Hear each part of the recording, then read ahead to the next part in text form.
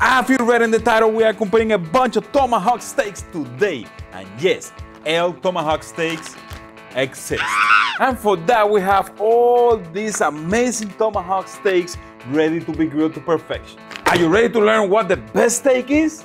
Let's go.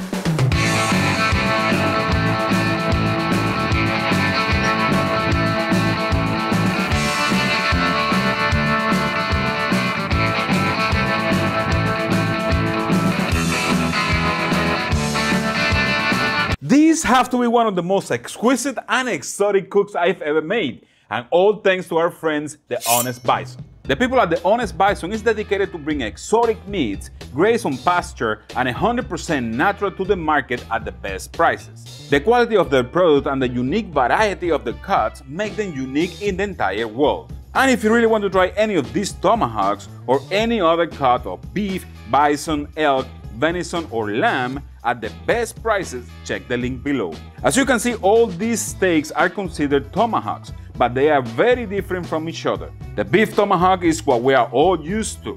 The marbling in the steak, the stunning rib bone, and the thickness make of this steak one of the most pleasant looking things anyone can cook at home.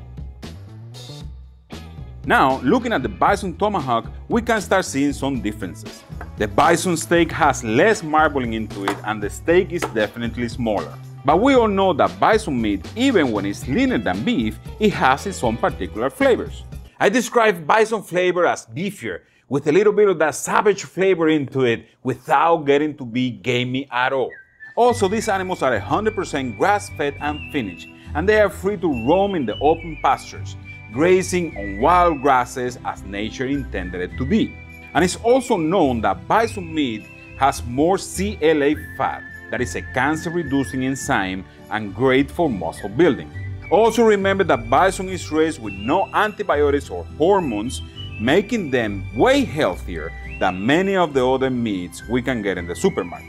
And finally, let me show you the one most of you guys are excited for, the Elk Tomahawk. Trust me, most of the people that I mentioned elk tomahawks have the same reaction. Can you make a tomahawk steak out of elk? And yes, elks are big and powerful animals, and their ribeye comes from what the hunters call backstrap. In this case, elk tomahawks are cut in the same way beef or bison tomahawks will, all along the rib bone, leaving a beautiful ribeye attached to it. Now, the particular thing about these meats is that they are all free-range based, and as the bison, none of these animals has been administered with any antibiotics or hormones, making the meat all that healthier and better for human consumption. If you want to learn more about the Honest Bison, I'm leaving a link in the description of the video and a coupon code so you might save some money if you decide to give it a try. And just for you to know, I will get a little kickback from it without affecting the price you pay. Today I'm going to be cooking and comparing all this meat, but if you want to learn more in detail about each of the steaks, or you want me to cook any other cut from bison, elk, venison, lamb, or beef, let me know in the comments and I'll see what I can do. And with all that said, it's time to start the cooking. I will season them all at the same time, one next to the other, so we can make this comparison as fair as possible. We're going to keep the seasoning very simple, salt, pepper, and a little bit of garlic powder to bring those flavors up. And allow the steaks to rest with the seasoning on top for about 30 minutes while we get the grill ready to go. Meanwhile, and this is very important, not only for this cook, but for any cook, I will set my thermometers into the meat. That will let me know as soon as the internal temperature gets to what we set it to be. Now, this is the trick. I will cook the beef steak until the internal temperature gets to 120 degrees. I think we all agreed that the mid-rare steak is the way to go, and that's what we're looking for. Now, because we believe that, I'm going to be cooking the bison and the elk a little bit less until they get to 110 degrees. The issue is that bison and elk are very lean when compared to beef, and they can easily overcook. So keeping the internal temperature in a safe range is the thing to do. And now all we have to do is to wait for the meter to let me know when each of the steaks is ready to pull.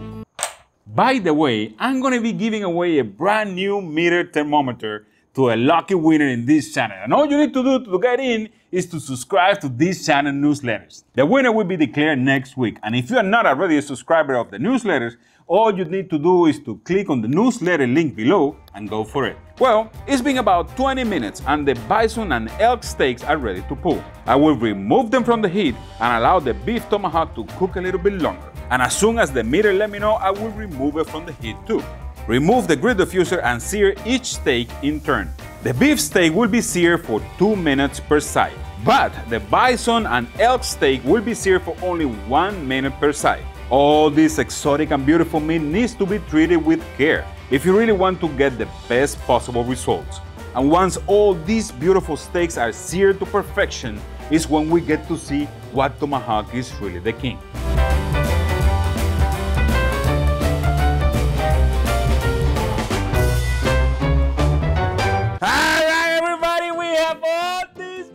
Here, and it's time for us to give it a try. Nobody knows what's going on in here. We have number A, number B, and number C. And let's see if we like it. C. Oh, first let's see if you like it. Then I would like to know what do you guys think this animal is. All right, let me get the knife over there, Miss Ninja. Whoa! Woo! Let's go for number A. Let's do it. Let's do it.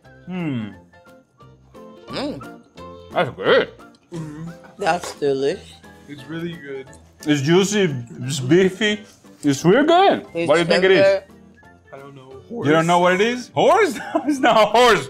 That's illegal. It's not horse, all right? Now, let's go for number B and let's see. B.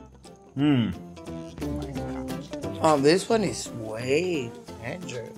I still don't know what it is. Beefier, stronger flavor, real amazing tender, but real good. Let's go with C. Right. Let's see what happens. Let's go with number C and let's see if they figure it out. Meanwhile, I don't like this. All right, guys. Number C is very good. It tastes different. Super strong. I think Miss Ninja didn't enjoy that. No. What about you, Nico? Do you like it? I liked it. It was really good. It was really good? Yeah. If I give you all that, you will eat it? Yeah. All right, guys, apparently number C has a really strong flavor and I really believe it is real good. It's a little bit less tender than number B and it has a stronger flavor without being gamey. It's not gamey at all, but it has a real strong flavor. All right, I'm gonna tell you guys what's up.